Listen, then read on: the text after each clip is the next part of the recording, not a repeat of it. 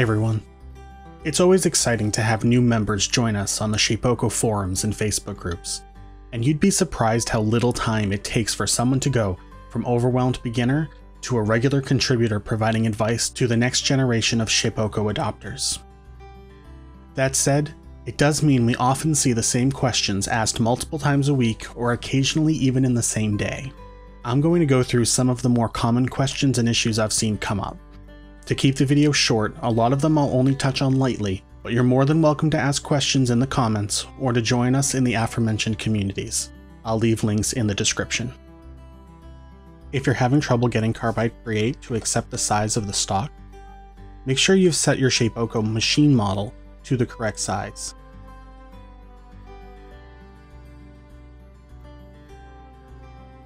The default grid size in Carbide Create is a little unusual. Go to the job setup and hit Edit Document Background, and you can set a more appropriate grid size for your project. While it's better than it used to be, Carbide Create's simulation is a bit rough, and you should not assume that just because a defect shows up in the simulation that it will show up in your actual project.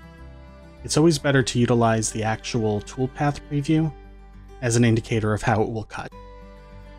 If you set up a contour toolpath, even if you use a V-bit, Carbide Create will not preview this correctly. It will profile it as if it's a standard bit. This doesn't mean it won't function correctly, it just means you won't be able to benefit from the preview. More than one person has accidentally overwritten their retract height with a value of 0 when setting up their job sites. Frequently, the result of this is that they'll show us pictures where the bit has dragged across the surface of the wood, gouging it lightly as it did the job.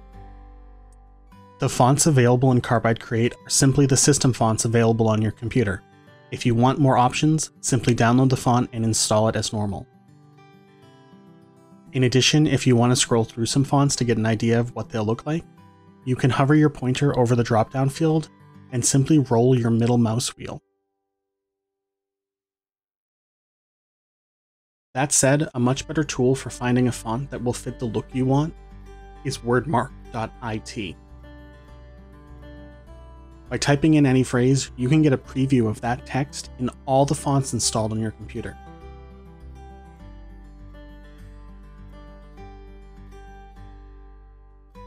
It's worth noting that not every font will be appropriate for CNC. Fonts with very thin details, or with a lot of sharp points, won't always carve well, or may require special considerations such as steeper angled V-bits. The default feed and speed rates, specifically the depth per pass, feed rate, and plunge rate in Carbide Create are extremely conservative. After you've run a couple jobs and you're certain the machine is mechanically sound, feel free to play with these numbers. Particularly, I feel you can at least double the feed rate and the plunge rate without any problem. After that, you can look into increasing the depth per pass and be able to make your cuts in fewer passes. A quick note on the retract height we talked about earlier. In addition to making sure it's not dropped to 0, it also doesn't need to be 10. The retract height is how high above the workpiece the bit is lifted as it moves between parts of the cut. If you don't have clamps on top of your material, you can drop this down to 2 or 3 and be safe. This will significantly decrease the amount of time the bit spends moving vertically between cuts. A lot of people find Carbide Create particularly limiting. Usually this is because their drawing tools are a lot more underdeveloped than their toolpathing tools.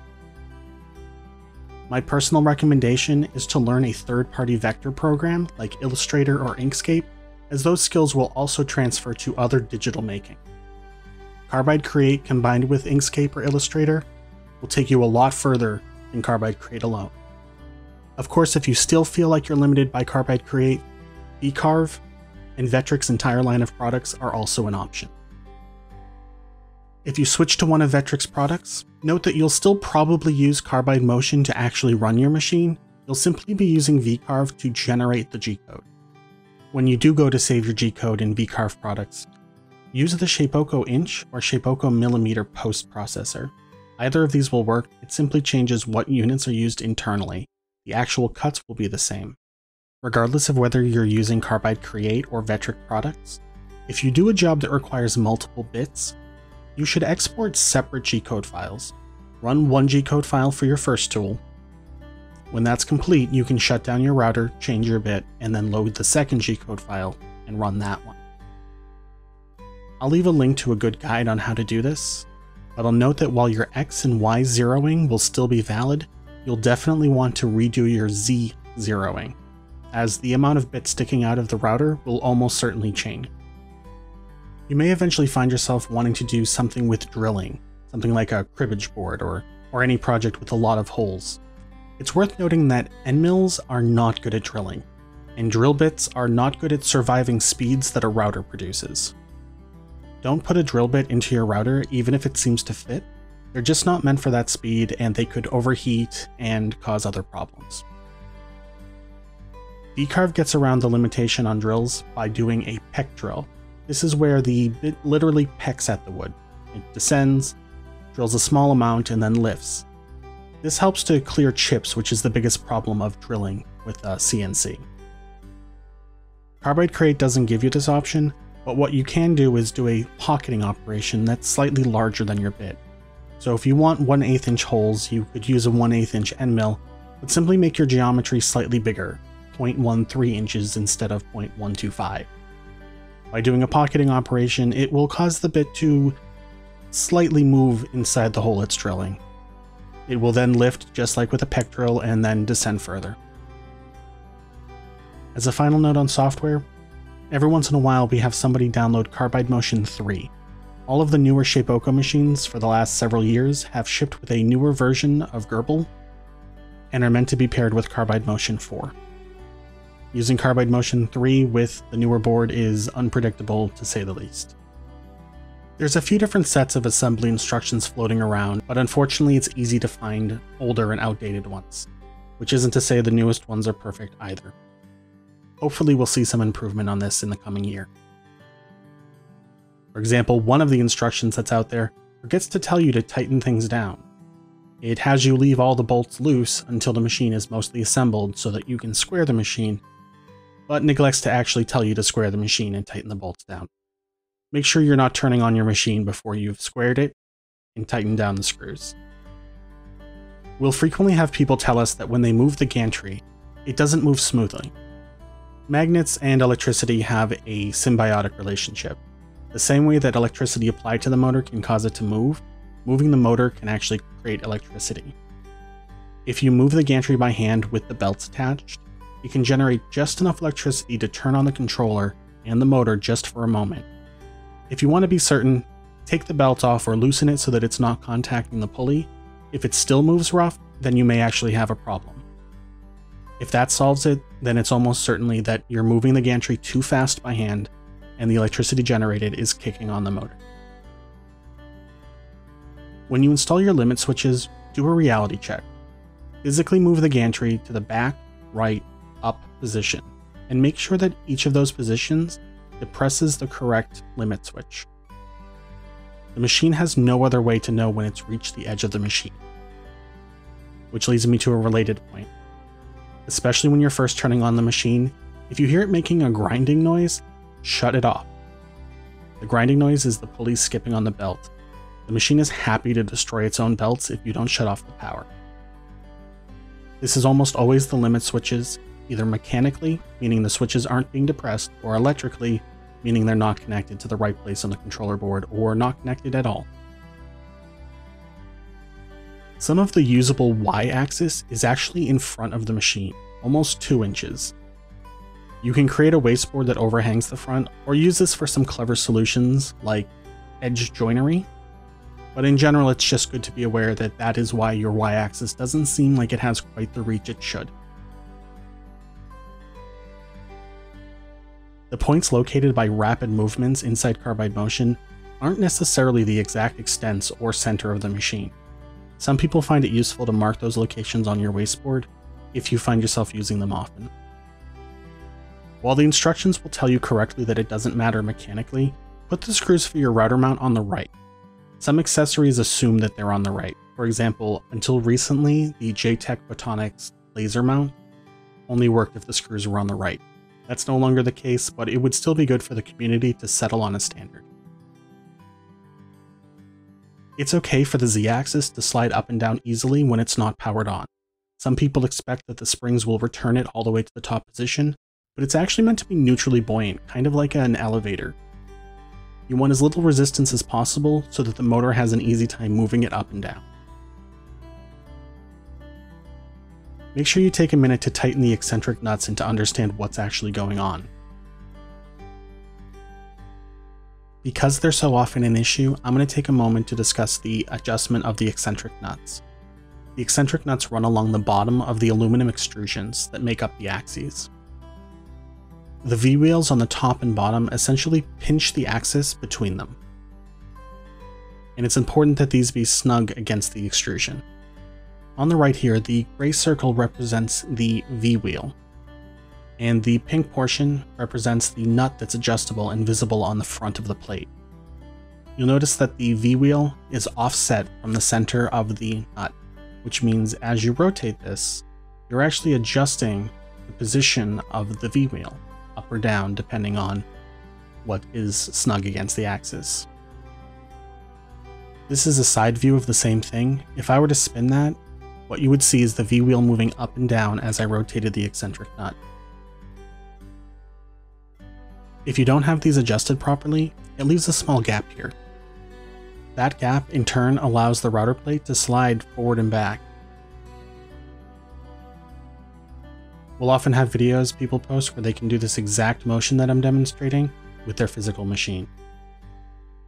This can be either a forward and back motion or a side-to-side motion, depending on how each V-wheel is set up. If one side is tight, it might allow only one side of the gantry to rise or lower. If both are, it will likely allow a lot of movement. If these are properly tightened, then the mechanisms shouldn't be able to move other than directly along the axes.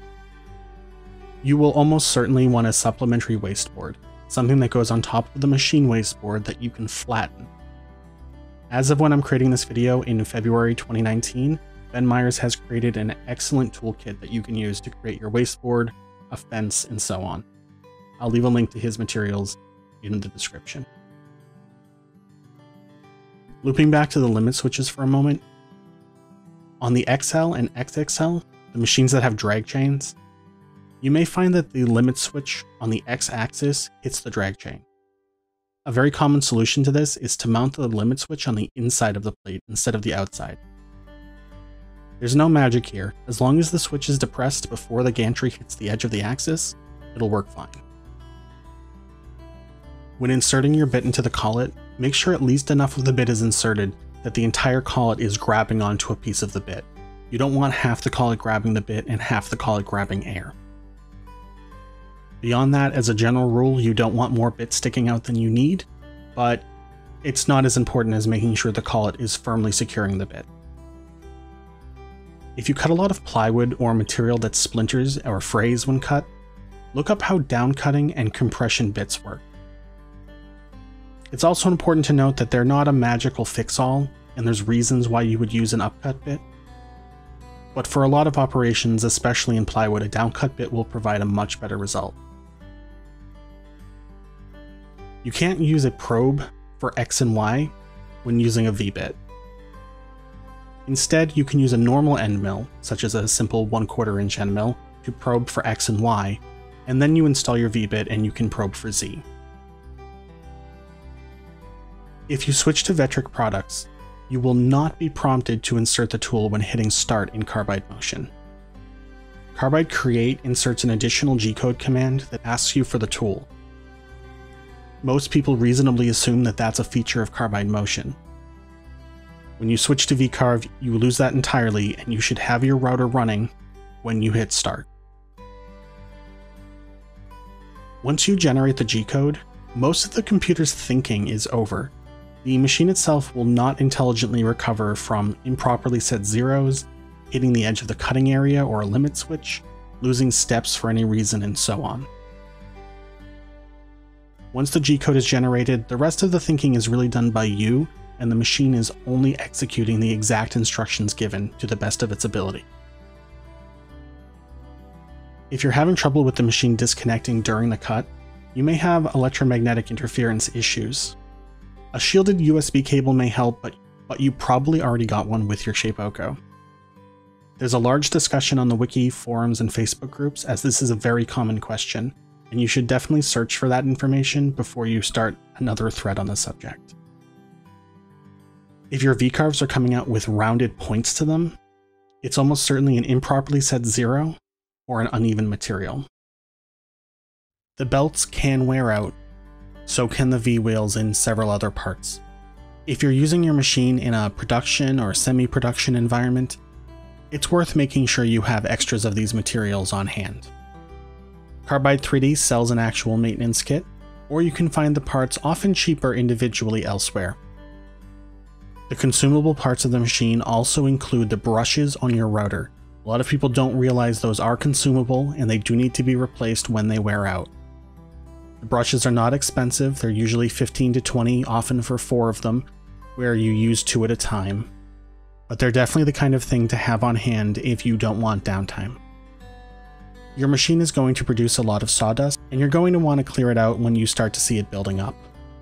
Canned air and vacuums work great for this, especially with a focus on the belts and the V-wheels, as the dust does tend to accumulate there. You'll almost certainly want some kind of dust collection option if you've just bought your machine. These days there's an awful lot of different companies providing dust shoes. The Suckit dust boot company has been at it for quite a while, but in the intervening years several other options are available, often cheaper and often available without as much of a delay. If you don't want to spend money on a commercial one, there are ones you can 3D print at home, or of course you do own a CNC machine. I've even seen people cobble them together out of cardboard and old soda bottles. As long as it doesn't interfere with the actual machine, any option is better than none. I end this video with the full understanding that as soon as I post it, I'm going to think of a dozen more things I wish I'd said. If you can think of anything that you think new Shapeoko users need to know, you can share it in the comments below. As always, thank you for watching, and if you haven't yet, please consider subscribing.